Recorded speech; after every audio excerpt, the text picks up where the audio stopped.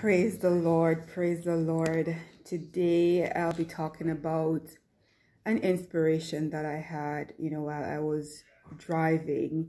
And the thought is, let us pass over.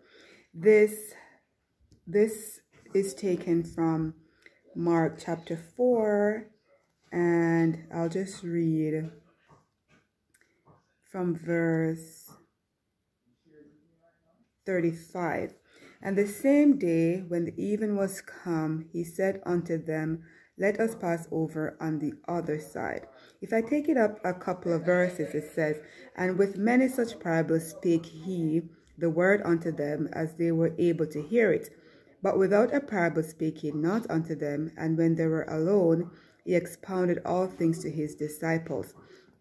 The key verse is, and he said, and the same day, when the evening was come, he said unto them, let us pass over on the other side. And when they had sent away the multitude, they took him even as he was in the ship. And there were also with him other little ships. And there arose a great storm of wind, and the waves beat into the ship, so that it was now full.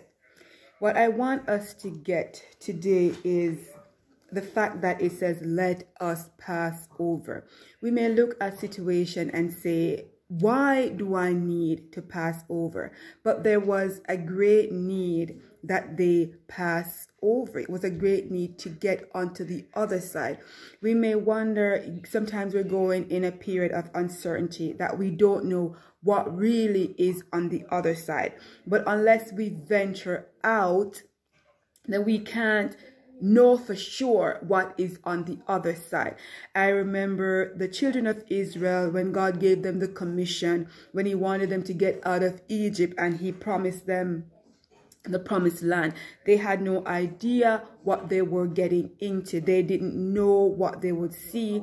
They didn't know what will be there. But the fact of the matter is that God says, get out of Egypt, get out of Egypt, and I will bring you into a land that's flowing with milk and honey. And there is also another Bible character.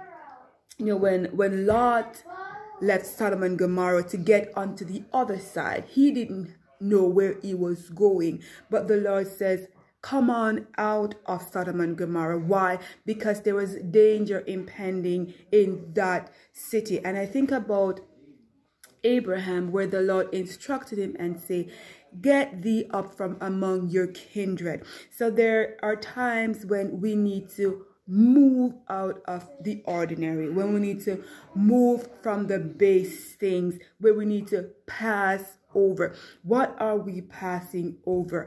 We are passing over depression. We are passing over on the other side. We're leaving behind some stuff, some weight that we can't take on the other side.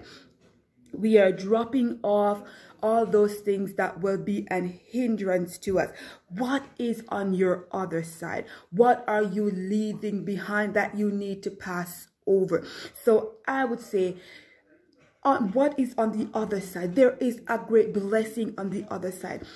There is deliverance on the other side, but we will never know that if we allow fear to keep us in the forsaken position that we might find ourselves in. So when we are talking about our other side, we are talking about getting on the other side where we can find our joy, leaving the base things behind us and moving forward, where we're pressing towards the mark of the higher calling.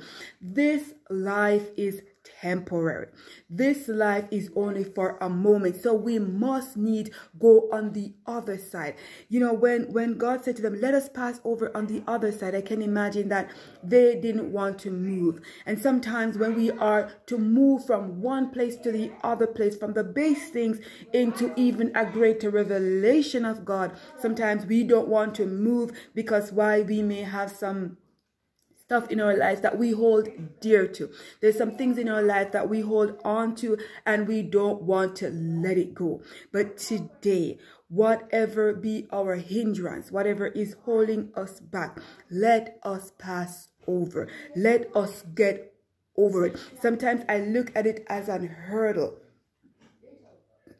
And sometimes, sorry, I look at it as a hurdle.